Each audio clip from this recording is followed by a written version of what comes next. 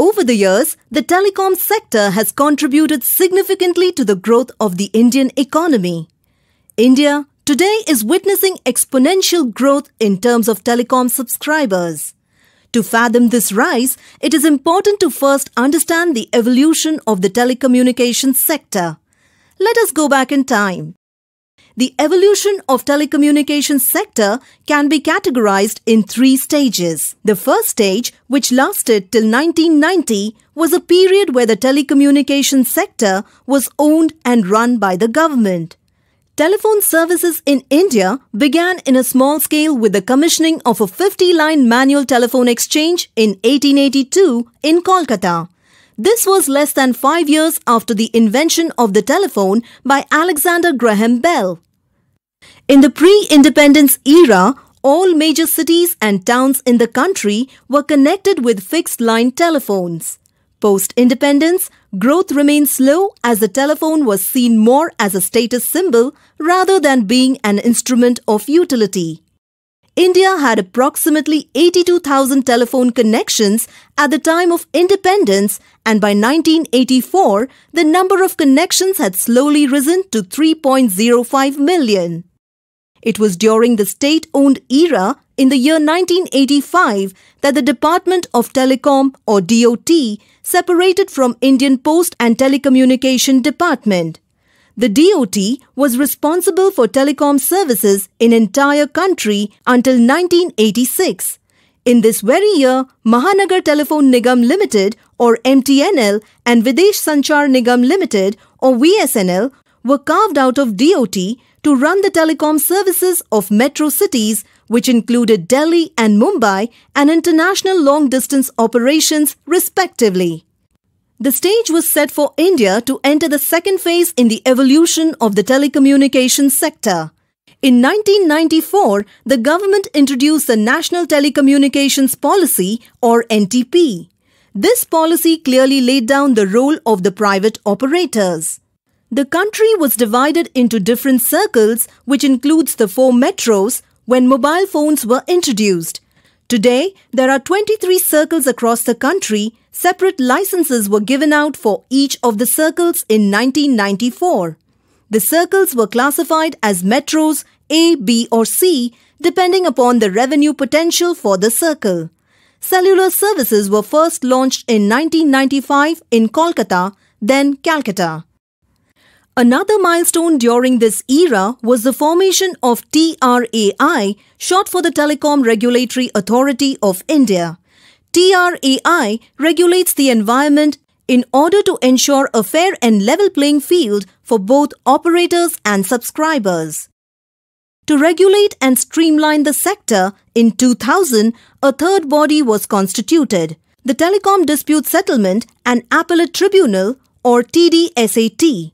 The TDSAT settles dispute between operators and the government, as well as subscribers and operators.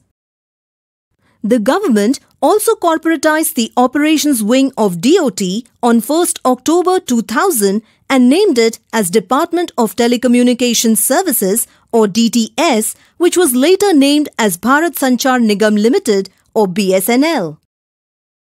Telephone subscriptions kept growing at a steady pace during this period.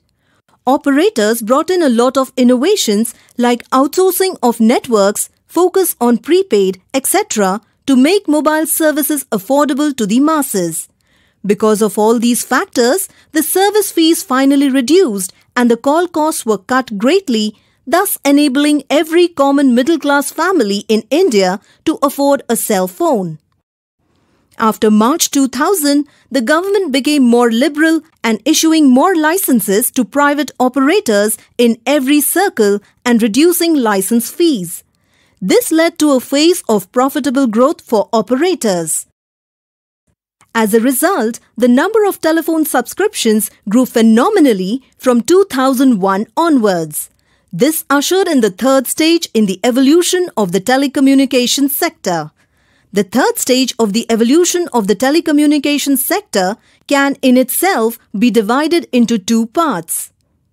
The first part, which begins from 2000 to 2010, is touted as the golden age of telecom, while the period from 2010 onwards is the age of redefinition. In the golden era, the number of mobile phone connections rapidly crossed the number of fixed line connections. Presently, mobile phone connections dwarf the fixed line segment by a ratio of around 20:1.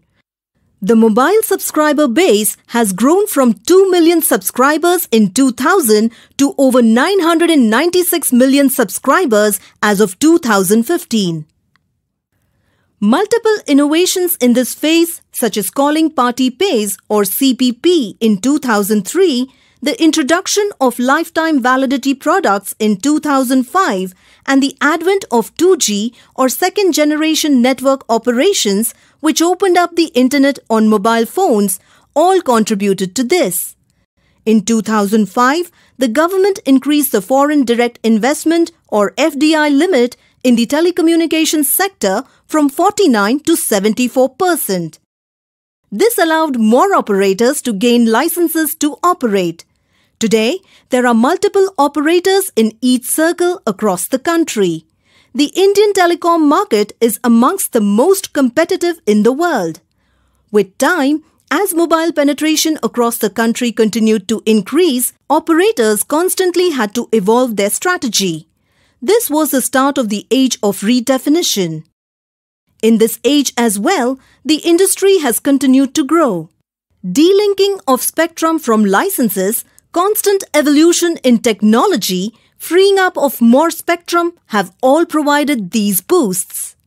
A significant contributor to this phenomenal rise has been the introduction of 3G or third generation network in 2008 and 4G or fourth generation in 2012.